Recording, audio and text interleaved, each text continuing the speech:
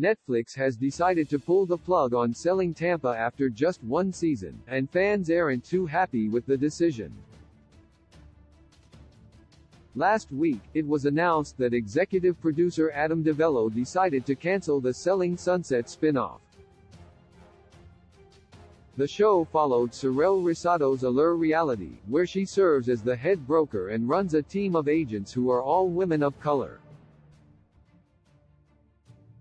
It helped highlight more diverse representation in the real estate market and showcase the beauty of Tampa.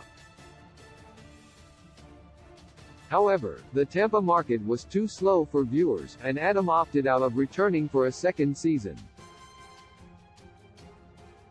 Amid the cancellation, Reddit user skippysqueeze01 shared the news with the community of Selling Sunset franchise fans, and many expressed their disappointment in the Selling Tampa spin-off being axed. "Dang, I would have rather seen them than the OC cast SMH," one fan wrote.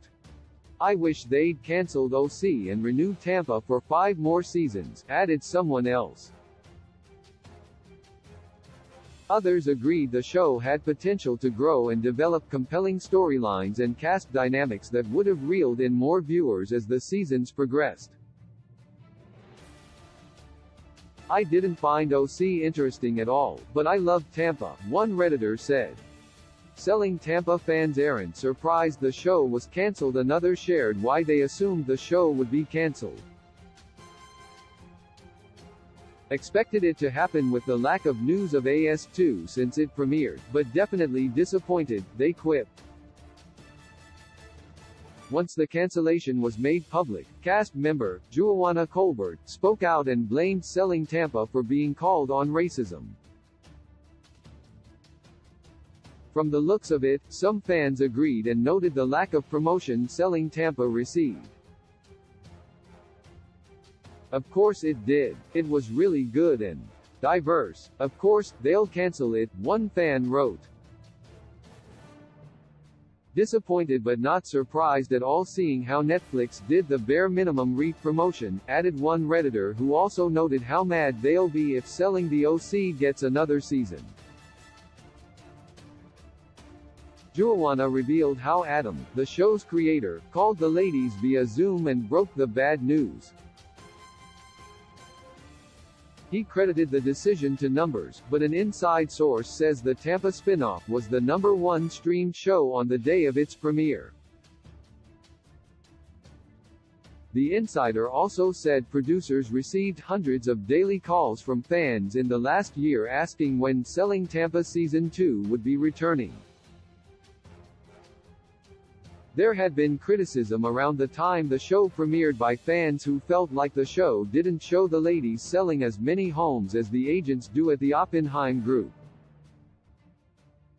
With Tampa being an entirely different market than Los Angeles and the Allure ladies being a predominantly all-black team of women agents competing in a male-dominated industry, the odds might be not always been in their favor. Selling Tampa followed Allure in its goal to become the top luxury agency in Tampa. Toward the end of the season, Sorelle expressed her hopes to expand the office into the Miami market. There were in-office quarrels that primarily centered around Sorelle's management style and obvious favoritism of Selling Tampa star Juana.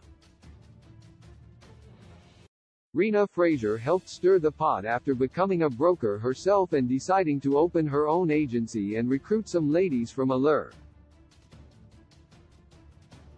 Selling Tampa certainly had the potential to produce some juicy storylines if the show continued. Unfortunately, fans will have to just wonder what could have been. Source: skippysqueeze01, Reddit.